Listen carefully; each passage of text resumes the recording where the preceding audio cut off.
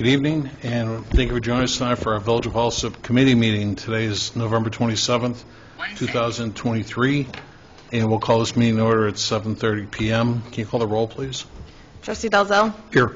Trustee Juarez Mendoza is absent. Trustee McLaughlin? Here. Trustee Murphy? Here. Trustee Navas Farza is absent. Trustee Peretta is absent. Mayor Ryan? Here. We have a quorum. Thank you. Please join us for the Pledge of Allegiance. I pledge allegiance to the flag of the United States of America and to the republic for which it stands, one nation, under God, indivisible, with liberty and justice for all.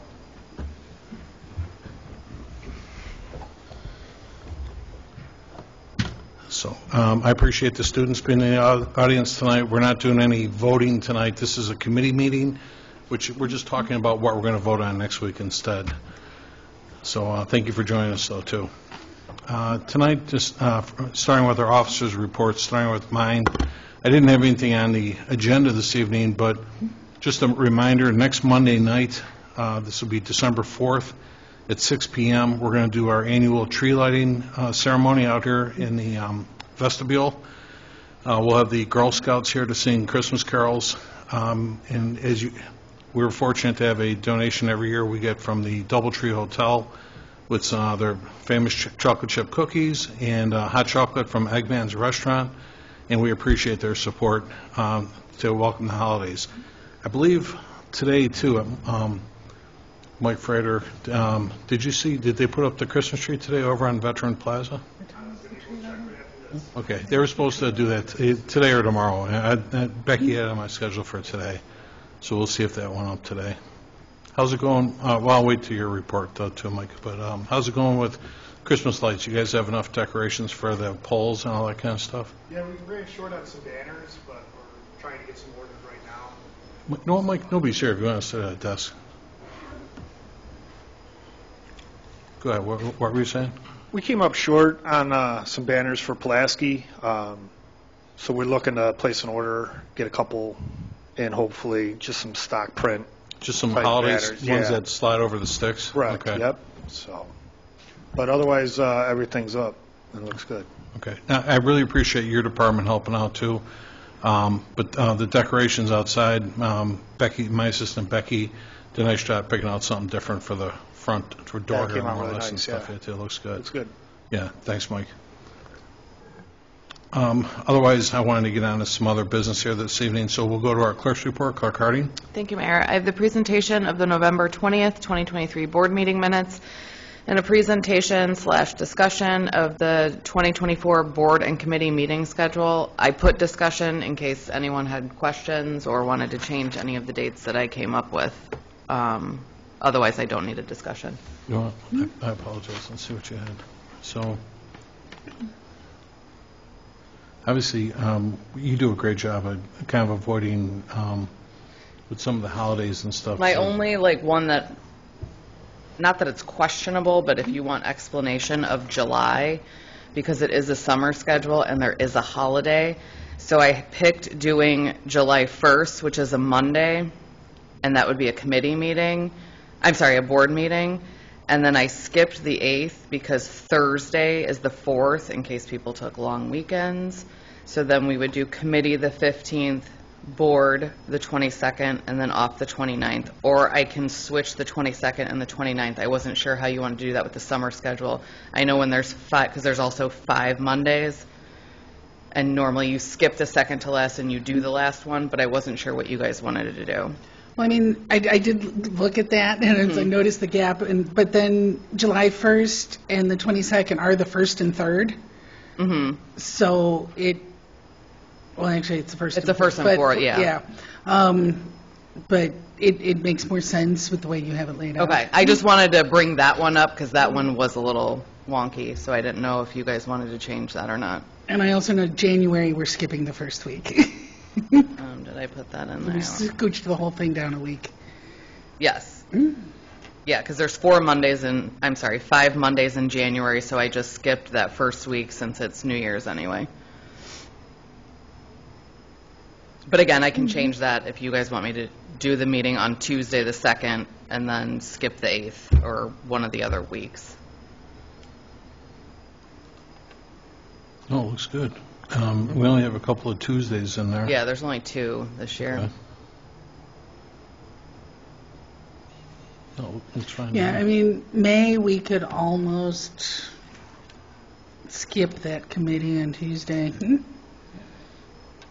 and just start the summer schedule early.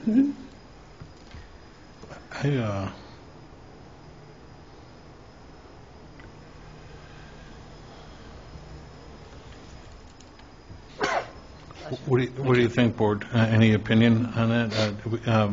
Assuming the summer schedule in May as opposed to June? I don't have an objection to it.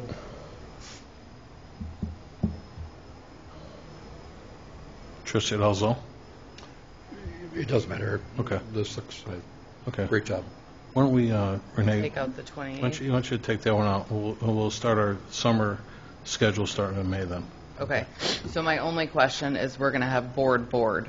Oh, Is that okay? I apologize. No, just eliminate that other committee, and a board is fine. Okay. Yeah. All right, perfect. I will make those changes and have them in, actually just that change, unless Right. you wanted me to change January or July, or are those okay? No, that looks good. Okay, then I'll make that change before next week. Certainly, if something comes up, we can always call a committee Okay. meeting to it. Not a big deal. Okay, and that is all I had, Mayor. Okay.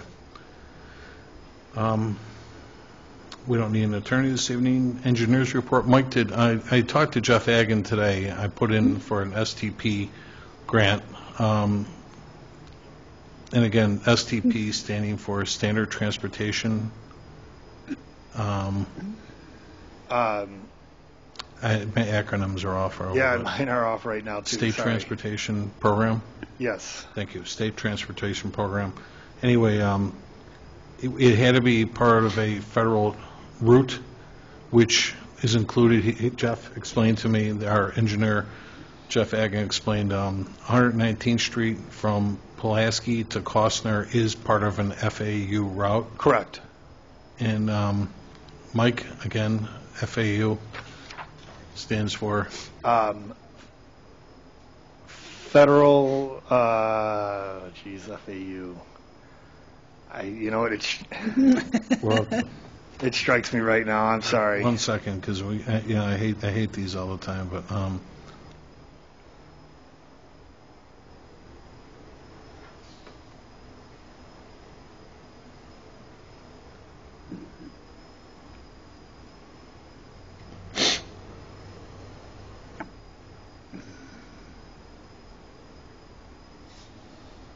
even CMAP's got it on here with an FA.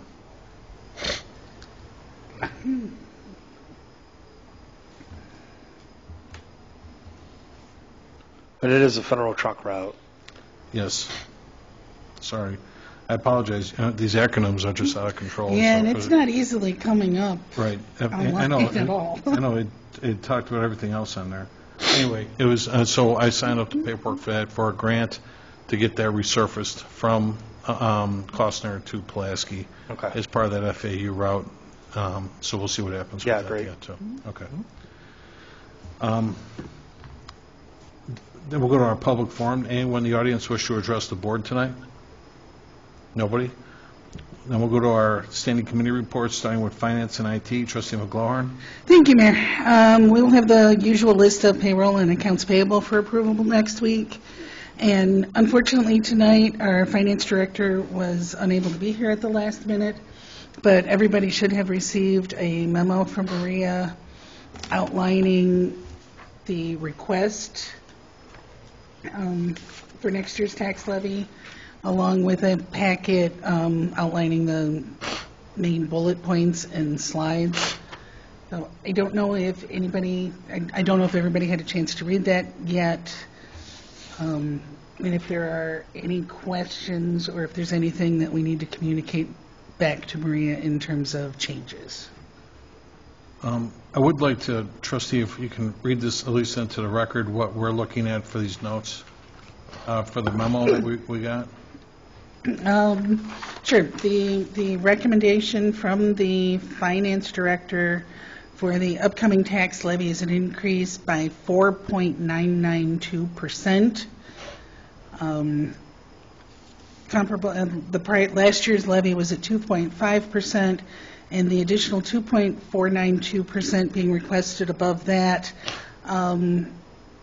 will help offset in some areas. We have 3% wage increases that are already committed to, and as we just recently learned, we have a 7.5% increase in liability insurance that will hit us in the next calendar year. And then there's also, what else do we have here? A number of capital needs, especially when we talk about the public works roof.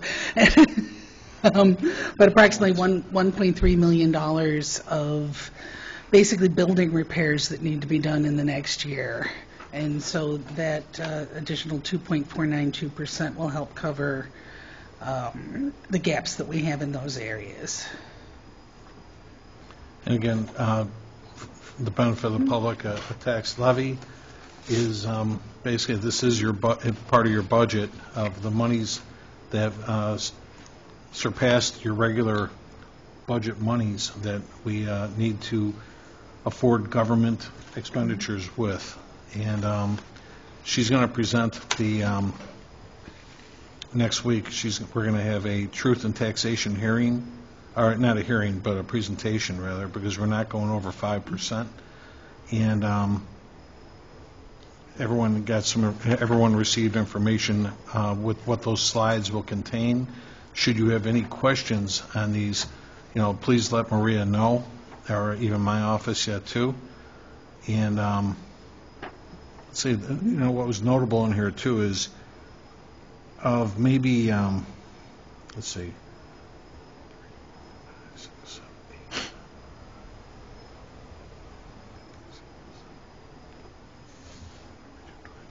of 23 suburbs in the south side here, 23 suburbs, Alsip still ranks at about 4th, is having one of the lower tax rates in the area too, which is always nice to see that we are spending cautiously and within our means yet too. But we're fortunate to keep our expenditures down. Right now, residential, this was our EAVs, our Equalized Assessed Valuation. This is made up of residential is 37%, commercial 19%, and still we have a strong industrial presence of 44%. And she'll go through how our monies are being spent, where they're being allocated to. The village's aggregate property tax levy breakout, so she's going to say that, and she's going to remind everybody how these monies are being applied.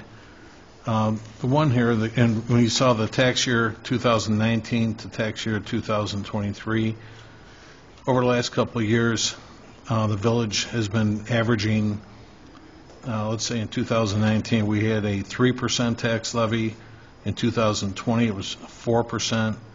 And the last 2 years, it was 2.5%, and now we're at 4.9%. So we've been fortunate to keep this under 5% for the last 5 years. So,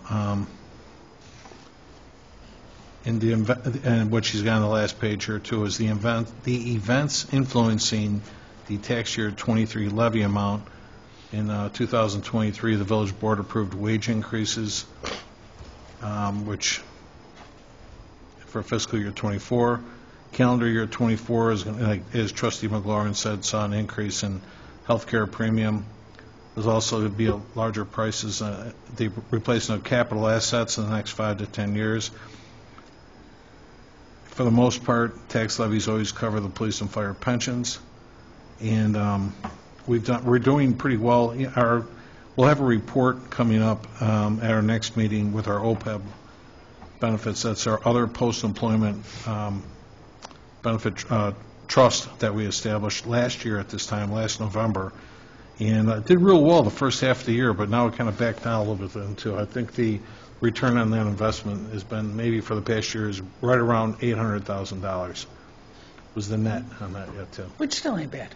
No, on a $25 million investment, so not bad. No, and especially, I mean, her comment in her memo, talking about where the OPEB liability is now, it just made me chuckle a little bit where she said a staggering 71 million. And I was like, wow, that's a huge decrease compared to where we have been. Oh, we started off, we're like 135 or 140, something like that, $1 million in of debt. Yeah, so I mean, it's still a large number, but we have come a long way. Chipping away at it. Chipping away at that. Exactly. I just had a quick question, because I Sure. know when we had talked about the vehicle stickers and it possibly going into the tax levy, are we doing vehicle stickers? Or are we still looking at other routes to do away with that and make up that income? Just because if we're doing the stickers, we need to get started on that. 'Cause We it's- are. No, that's going to be part of this. It is part of that, levy. okay. I didn't see it Oh, written out in there, so no I just problem. wanted to be I wanted to- sure. let And me I see just how looked she- real fast. Yeah, it's not It is on there? See how identified I in broke there. this out. When you look at the tax year 23, the very first column, let me identify this here for you real quick. We had road and bridge identified at corporate. It'll be included in the road and bridge. Okay. So what you're seeing, and thank you for reminding me about that too, is you're seeing $926,400. $450,000 of that money is For the vehicle the vehicle stickers? stickers. So it was, Okay, perfect. it was my intent, and hopefully, I know the board seemed to be in agreement with this yet too, but Not this we're going to talk about this next week, but I want to eliminate vehicle stickers and the monies that we collected for vehicle stickers, which was, the clerk's office did a study, and we average right around $410,000 a year is what we bring in for vehicle stickers. What vehicle stickers is too, so everybody knows, the sticker that goes in the window of your car, that really represents a road tax. That's the money we use to repair streets. So collectively, when we collect that money, and that's what's in Public Works budget for road and bridge, we've been averaging right around $410,000 a year. That's just for the folks who paid. That doesn't include the scofflaws of the folks that didn't pay. So there's at least 10%, 20% that didn't buy stickers. And when we did that comparatively, when we matched it with the industry, like in the industrial parks and all that kind of thing with business, they only made up like 10% of that money's yet too. So if you took a number of like $450,000, they were buying $45,000 worth of stickers. So by putting this into a levy, everyone shares that same revenue without differentiating just dollar for dollar.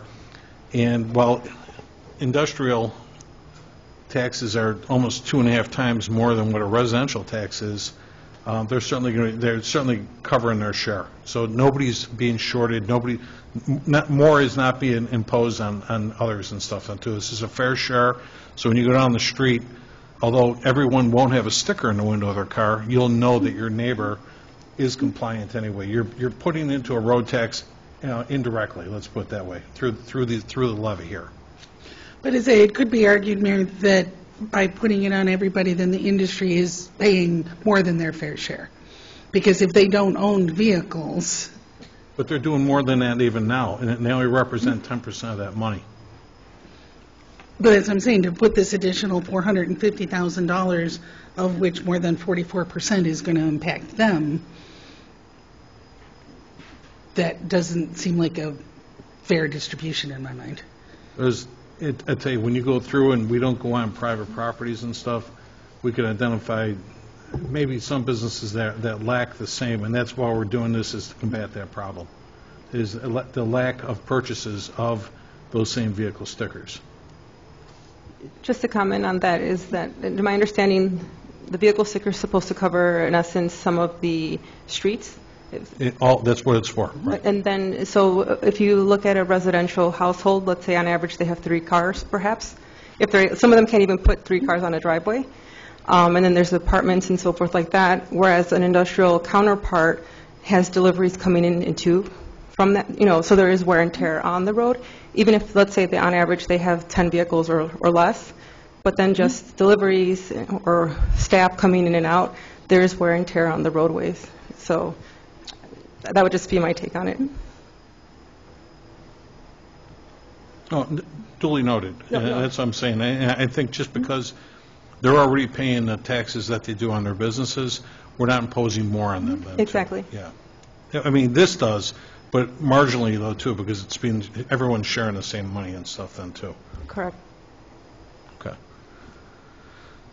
And Mike, am I hitting this about right, too? Is that what you're seeing over the years that you're looking at this? I know this is more in my wheelhouse than yours, but the monies that we take in every year, that $410,000, which in my opinion should be $450,000, this is what you're using to repair streets. Yeah, I mean, it goes into road and bridge, so some of it does go towards roads, some of it goes towards operations and public works, so it's kind of a general fund, but it is for road and bridge. Right. And again, this is a government, tax levies are governmentally funded programs, which is what a road tax is. Yeah.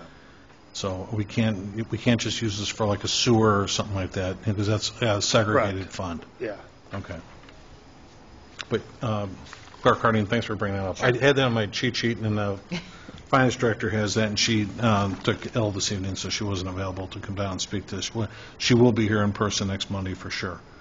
And then that's about the only one that kind of jumped out. Like I said, on average, we've been holding the line at right around 3%, and this one's at 4.9 this year and stuff then too. So, any other questions on that at this time? I'm sorry to some of the students. I know some of this might be a little Chinese to you with tax levies and stuff, but this is very important to how we've been doing a great job. The board here has been doing a wonderful job, and especially our department heads, of keeping our spending within our means. But everyone's goes a little bit beyond this to afford, let's say, the pension programs and so forth then too. And this is how we offset those costs from what we did with our budget that was approved back in July. So that's all we have for that. And then, I'm sorry, Trustee McLaughlin, anything else on that? No, that's all I have this evening, Mayor. Okay, thank you. Then we'll go to our Fire Committee report. Trustee Murphy? No report tonight, Mayor.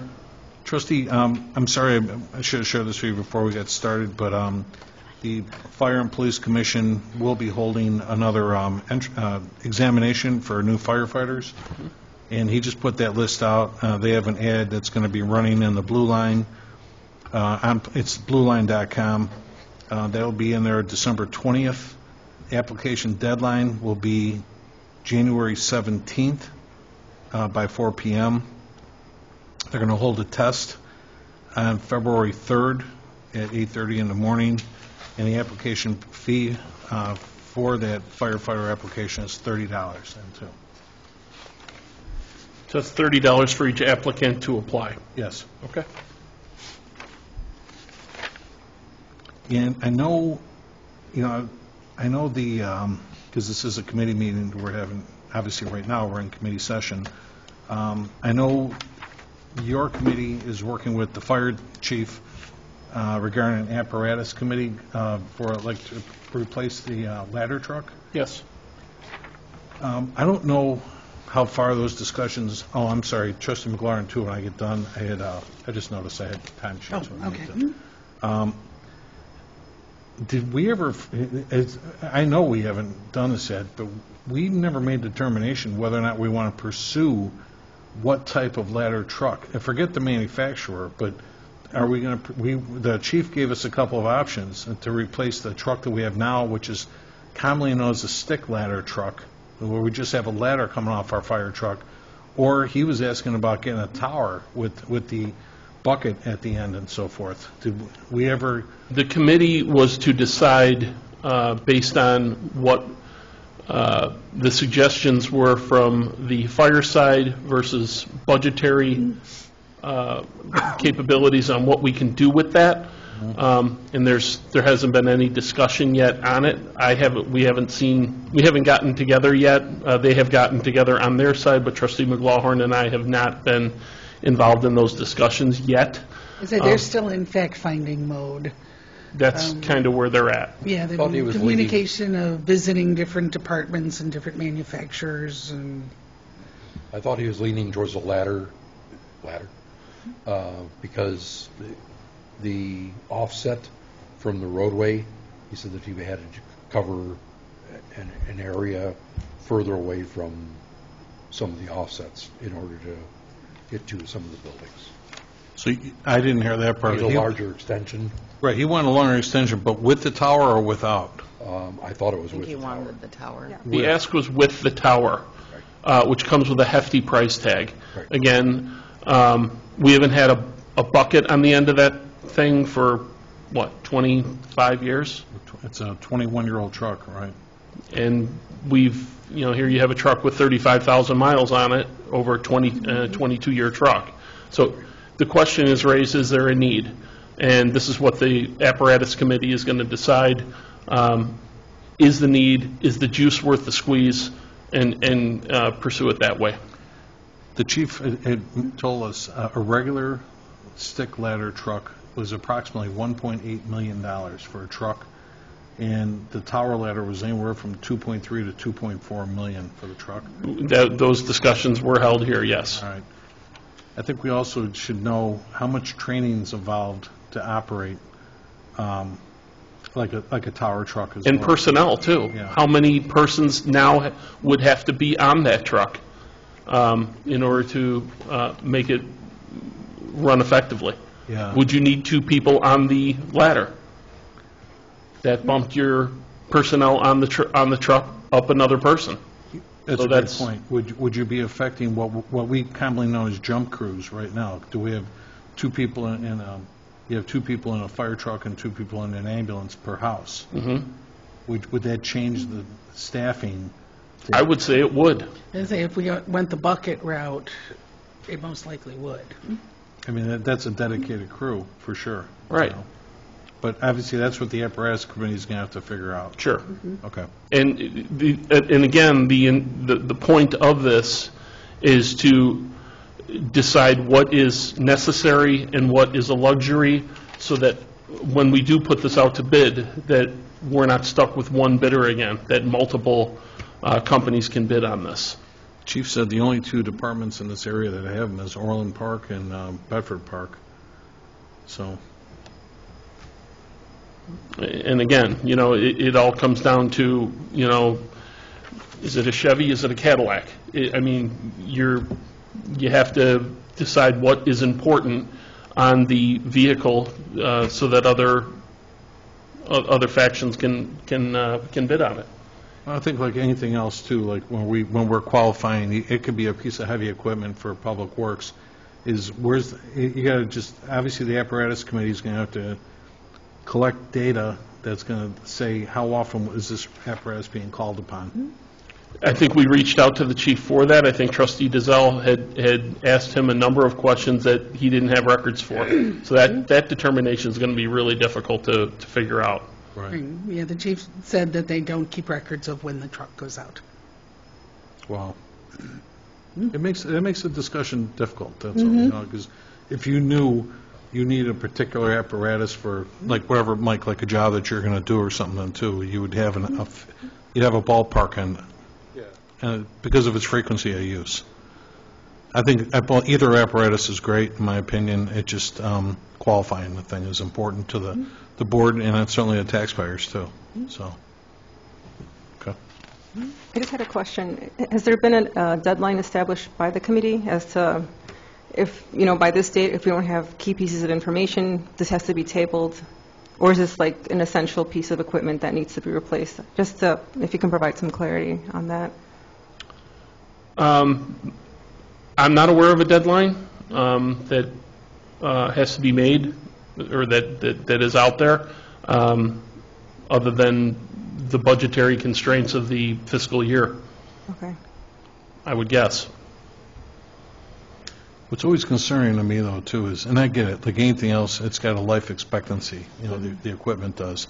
And certainly, Mike, with all your equipment, you know how long these should be good for anyway.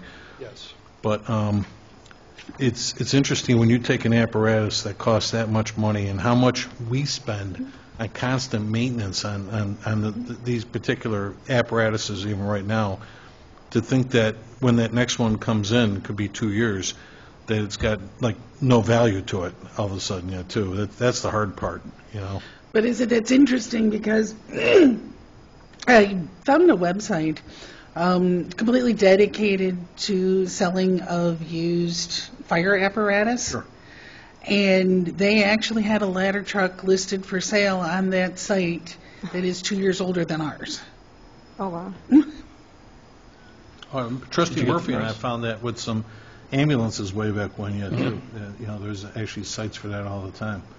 Nobody really wants to buy someone else's so-called problems. That's why people are skeptical even buying used cars. But, yeah, no, But it just, if they're able to, I guess I look at, sell something that's older than what we have, it's got value. it's got value. And also, I mean, you would think, and the website, I mean, was entirely based in Illinois. So you would expect that it would also still be in compliance. And so it does bring questions in terms of the lifespan on ours as well. And where as well. I mean, if it's an Illinois site that deals with Illinois vehicles, you would think the condition of the body would be comparable to ours.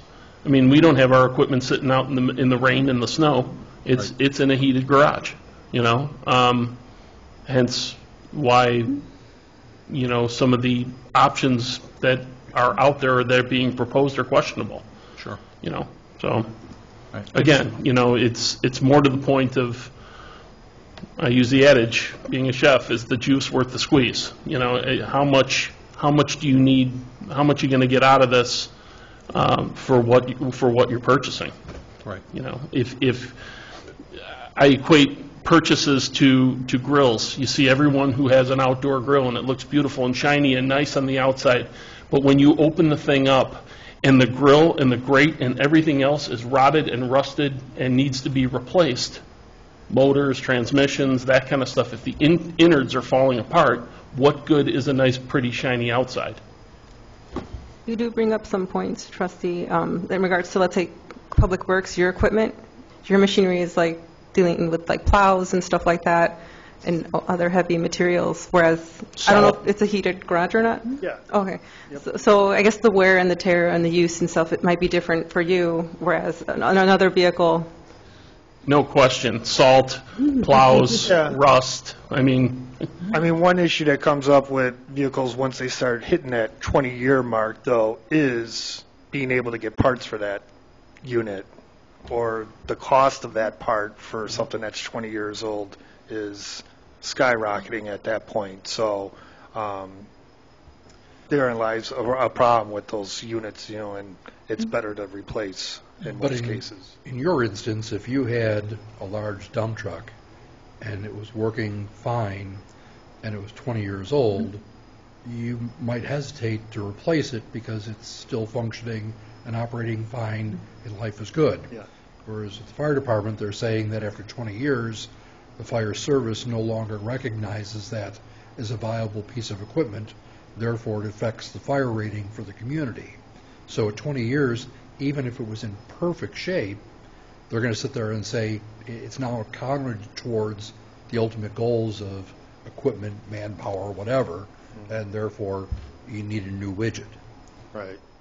So in order to maintain the fire rating that we're trying to maintain or even better, there's a cost to that, which is unfortunate because it's still a viable piece of equipment. Sure. They are held to a higher standard, their equipment, so. Understood. No, I saw, your business is quite a bit different than that, but Right. like, I just saw, we just put a new transmission in one of our big trucks and stuff. And again, how much is a new Sterling, on one of those new dump trucks? Right now, they're about $230,000. Yeah. And we just put a transmission in it for $8,000, give it some new life, and we're good. There's a huge difference. There's a monster savings. Obviously, you felt that truck is worthy of it and stuff yet, too. You all right? Yeah. Okay. That's a well-built truck, the Sterling, right? Is that a Ford product? I believe it is. I believe it's an offshoot of Ford, yeah. Okay. It's what we replaced our Fords with, so. I read when I'm signing the checks, I'm reading them Yeah. all when I go through. And But so- it is something I will be approaching the board in a few weeks. The two Sterlings that I have, I'm going to be looking to replace dump bodies on them because I know that ordering new trucks, they're 2-3 years out. The cab chassis are in decent shape, low mileage. It's just the dump bodies are completely worn out on them and need to be replaced. I could buy another 5-7 years out of those trucks with simply replacing the dump bodies. Okay. All right. I like this guy. That's what we would do at home. We would, make it work. Thank you. Trustee Murphy, anything else? No, sir, that's all.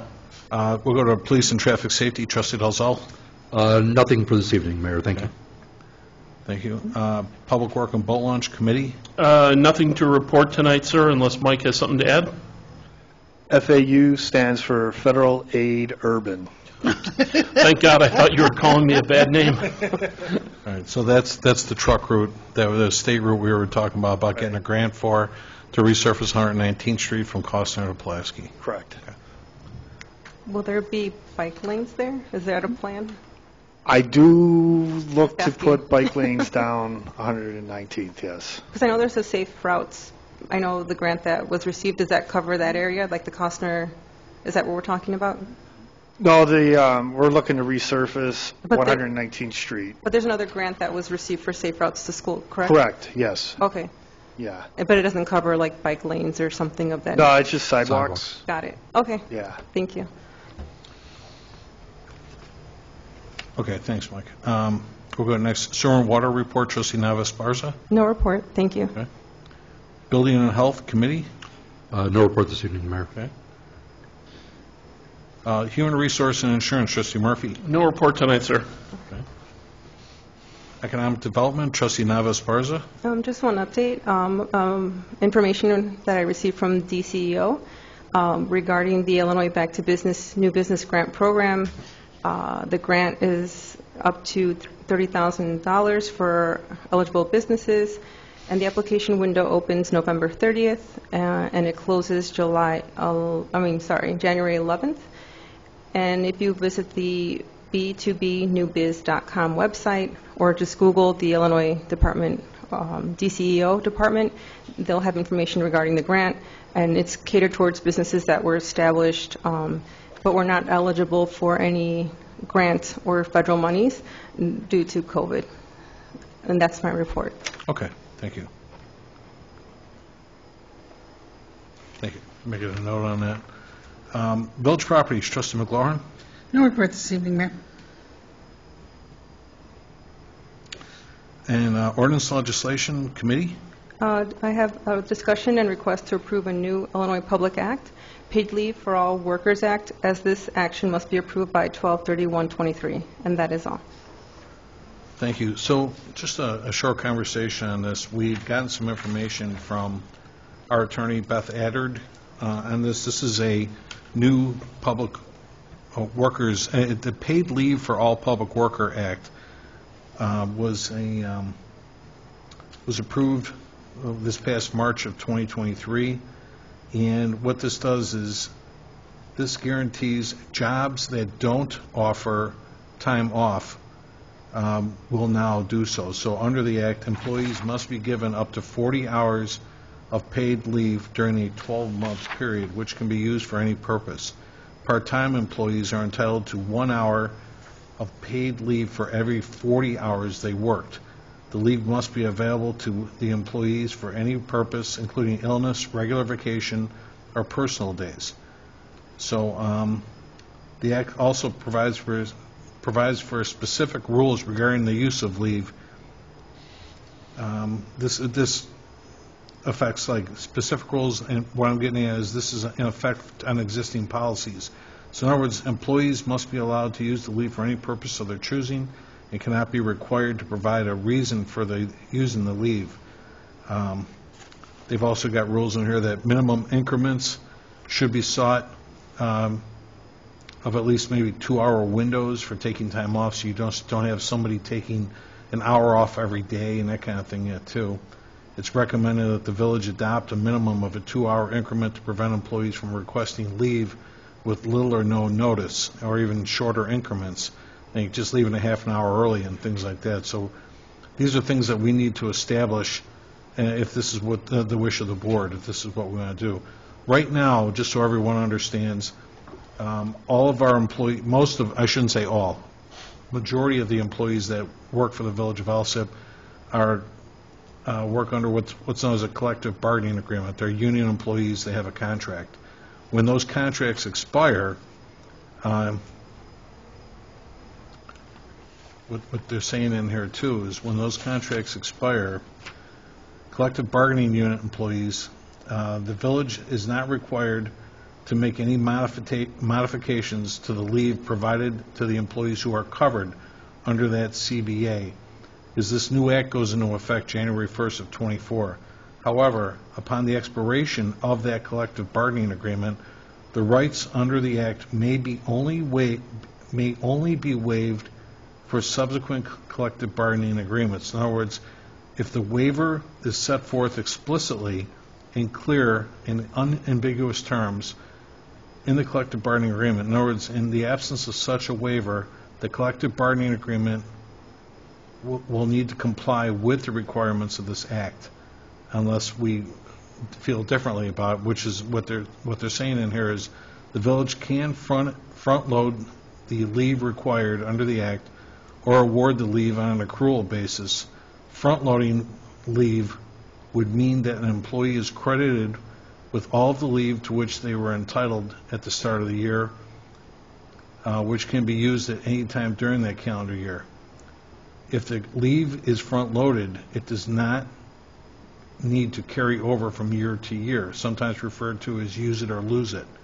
The benefit of front-loading the leave is that an employee will not carry a large number of hours on the books. In short, it's going to make negotiating a little bit different, a little bit, as far as, we're going to cross that bridge when we come to it, in other words, because most of our contracts aren't up until like 25 or 26. So these are still going to be in play for the next year. In conclusion, while the village likely already provides paid leave to the full-time employees, the leave policies will need to be reviewed to ensure compliance with the act. Moreover, the village may not have paid leave available for the part-time employees, and new policies will need to be created to provide minimum leave as offered by the act yet too. So there's a couple of different suggestions that we can implement.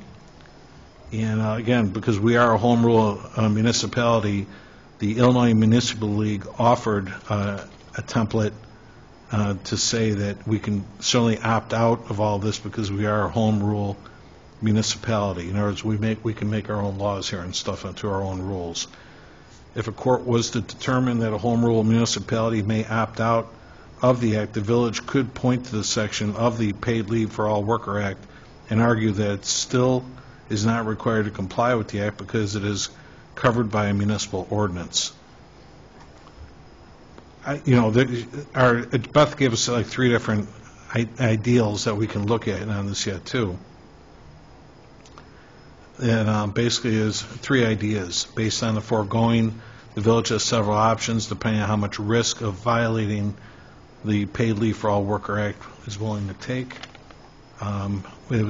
We could certainly, as I said, we can opt out of this altogether because we're a home rule community.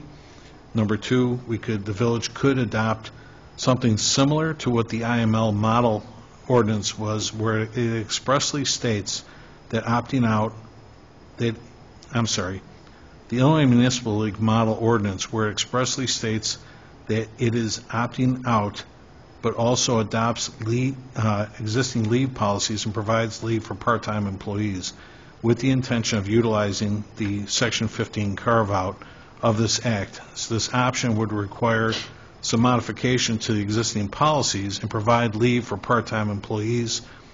And then finally, number 3 would be the village could amend its policies so they comply with the requirements of the act. This would involve modifying full-time leave to something akin to a PTO system, like paid time off, as opposed to what we have now as vacation and sick time, or some other modification that gives the requisite leave to full-time employees. I don't think we're in a position to do that because we've got contracts with these folks right now. I think we cross that when the time comes. Like I said, it primarily, outside of the unions, would apply to our department heads and a position like the part-time person in the fire department who currently doesn't get paid leave, the other positions that we have in finance, IT. But we're also, this will apply to the seasonal helpers too. And that the we seasonal bring in. workers, yep. And even with those folks, they work 14 weeks, so it's 1 hour for every week you worked, so they would get 14 hours of PTO. either time off, or we can certainly pay them the difference when they get done working. When they're done, yep. Of 14 and there is hours. the caveat in here that we can also add as part of our ordinance that there is no leave taken during the first 90 days of employment. That's if you had a program that didn't offer this, but yeah, you can defer. But even if we're doing it for the seasonal workers, for the part-time employees, anytime we hire somebody new, Right. you can say for the first 90 days you will accrue the leave, but you're not entitled to take it until Absolutely, after no, 90 days. yeah, they've got that on here. But isn't that what this act is supposed to provide them, that safety net? If I'm understanding it correctly? Well, it does say in here that you can do that. You don't have to immediately give them, in the first week, you don't have to give them like an hour off the week after. You can start with a 90-day deferred window of when Got you it. want to start that, just so you don't disturb operations and stuff then, too, that's all. But in our case, it's primarily the part-timers and the seasonal employees that will be gaining time off that they didn't have before. Right. So this is, I just wanted to start this discussion, obviously, this evening. This has to be approved by the end of December, because this goes into effect January 1. So whether we opt out or modify it, Exactly. we got to do something So I'm in not December. looking for a vote on this next week, but in a couple of weeks, I want to take this to a vote. So if you have everybody take a look at it, and if you have any questions, let's talk about it, because we're going to have an ordinance drafted with our position on this and stuff yet then, too. Okay. I mean, I would be in favor of a modified version of it. I mean, I have my kids in the room, and part-time workers also have life happens as well, so. I agree with you, trustee. I actually like the number 2 option, was including the part-timers in this and stuff in too, sure. Any other thoughts on that right now? Anything? And if you have any questions, certainly send them to me, and I'll talk with Beth on that yet, too. And then we'll go to Planning and Zoning and Licenses Committee. Thank you, Mayor. I have a presentation of a list of licenses dated November 13th, 2023 through November 24th of 2023, and that's all I have. Okay, thank you. Anybody have any presentations, petitions, or communications they wanted to share? Anybody have any unfinished business? New business? All right, can I get a motion then to adjourn? So moved. Second. All in favor? Aye. Thank you. We'll adjourn this meeting at 8:19 p.m. And thank you for being with us.